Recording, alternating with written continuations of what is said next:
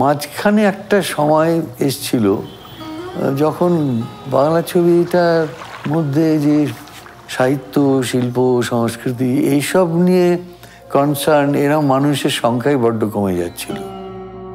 সেখানে ঋতুকে দেখে আমার খুব ভালো লেগেছিল। বনমালী তুমি পর জন্মে ঘোরা, মালী তুমি পর জন্মে ঘোরা। There was no doubt that I recognized that I was sitting in front of a major talent. I mean, that he was extremely talented, that he had visualized areas of the script in great detail and with a lot of love. He narrated many other scripts and many other ideas, and we chatted for hours and hours and hours. এটা কিন্তু ঠিক আমি সত্যজিৎ রায়ের ছবি দেখে decide করেছিলাম আমি filmmaker হব।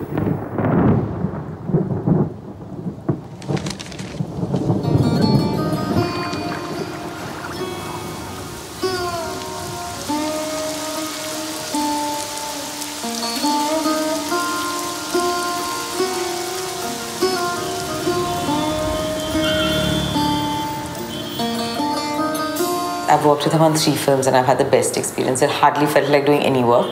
It just felt like we were playing. So when you see his films, you immediately know it's a Rituparno Ghosh film.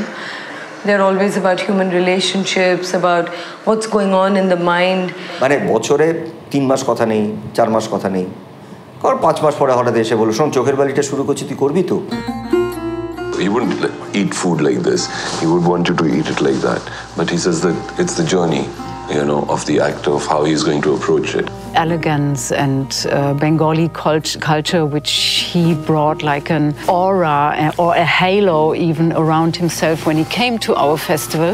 আমি যেটা করব সেটা আমার মতো হবে, সেটা যদি লোকের ভালো লাগে ভালো লাগবে, যদি ভালো না লাগবে লাগবে না।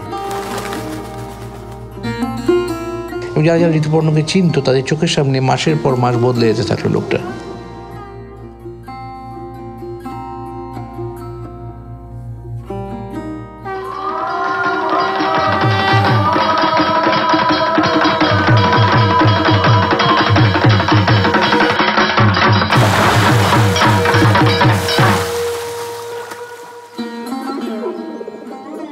সেই নিজের জীবনটাকে এগিয়ে নিয়ে যাওয়ার, হোঁচট খেতে খেতে হলেও এগিয়ে নিয়ে যাওয়ার দায় তার।